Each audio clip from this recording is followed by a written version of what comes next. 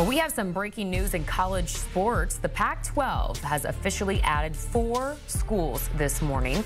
The Pac-12 was left with just 2 teams after the last round of realignment, but they are adding Boise State, Fresno State, Colorado State, and San Diego State, starting with the 2026-27 academic year. They will join Oregon State and Washington State in the new look Pac-12. So here is what things look like. Now, keep in mind, per NCAA rules, the Pac-12 has now 2 years to get back to the minimum of 8 teams, and that clock is ticking. These moves also take the Conference of the Mountain West down to 8 teams.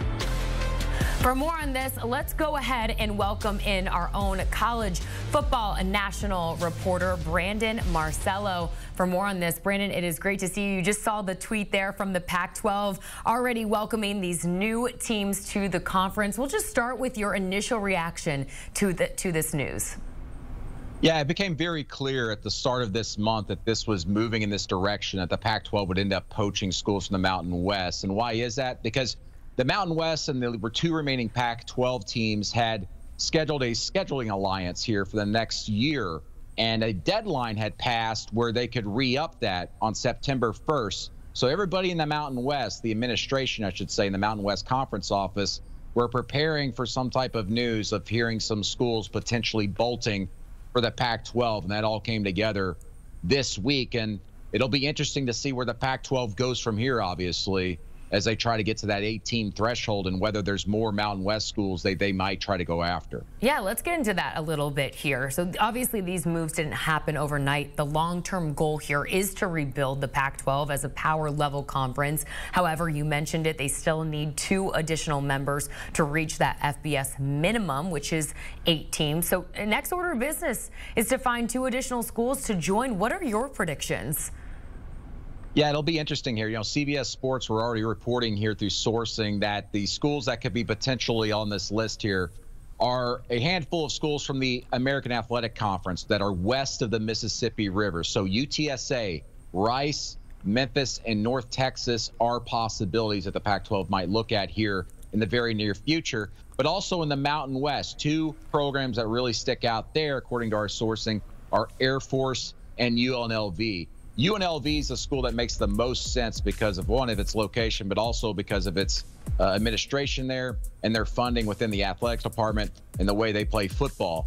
This will be something to watch here. I had a source tell me late last night when this was all coming together, the news was coming together about the 4 teams, that the Pac-12 obviously was not done, and something could be happening pretty soon, sooner than later, when it comes to adding at least 2 more schools. All right, so you threw out some schools' names there. I did want to ask you about one team in particular, which I'm seeing a lot of folks thought would be a decent fit, new addition. That's Utah State, especially when you consider the revenue that they bring in, both in basketball and in football. Do you see that being a possibility as well?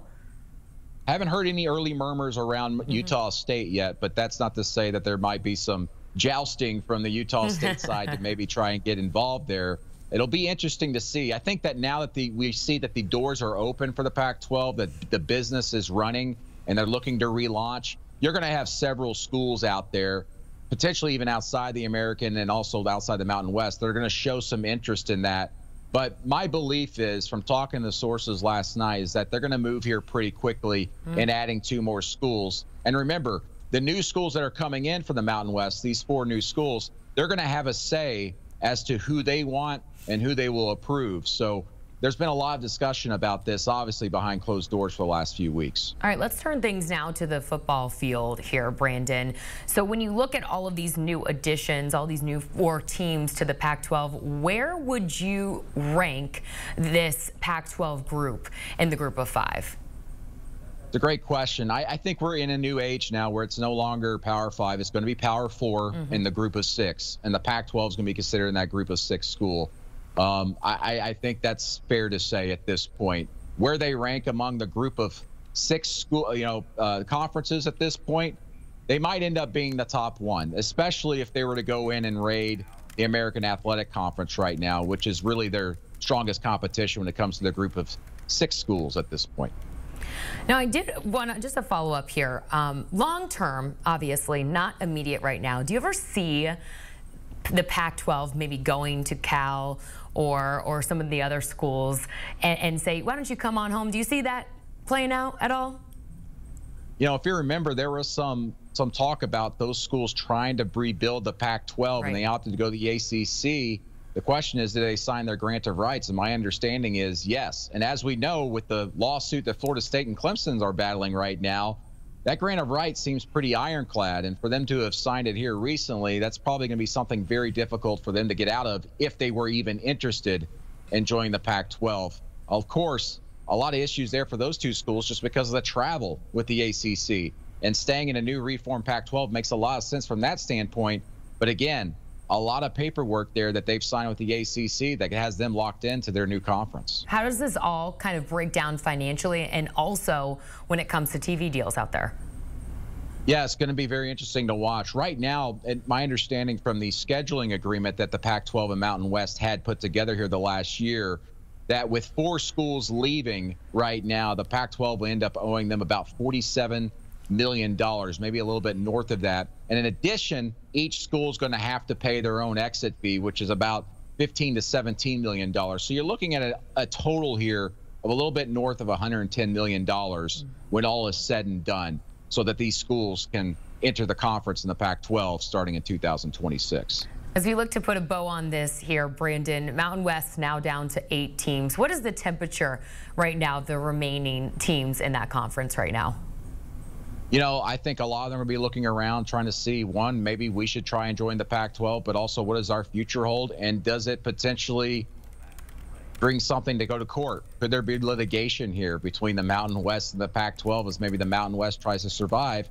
And for that matter, the commissioner there, the Mountain West, do you look at maybe just trying to form a new partnership where they swallow the rest of the Mountain West schools, and you kind of wash your hands with it, and they kind of keep the same group together, and as far as administrative work and everything? There was talk about that even just months ago before this scheduling agreement was agreed upon. But at that time, they just wanted to work on a temporary solution. It's interesting, you know, in this new age of college football realignment, if you schedule some type of scheduling agreement with someone, an alliance, so to speak, it's usually the bigger conference swallowing the other. The Big Ten and the Pac-12, remember, having their scheduling alliance, and the Pac-12 ended up folding when the Big Ten raided them. And here we are now, a couple years later, in the Pac-12 scheduling an alliance with the Mountain West, and now they maybe are swallowing up the Mountain West and killing it. It's very interesting times in the college athletics space. One more before I let you go, Brandon. In terms of impact, when we talk about the postseason and bowl games, does this bring the Rose Bowl back in play?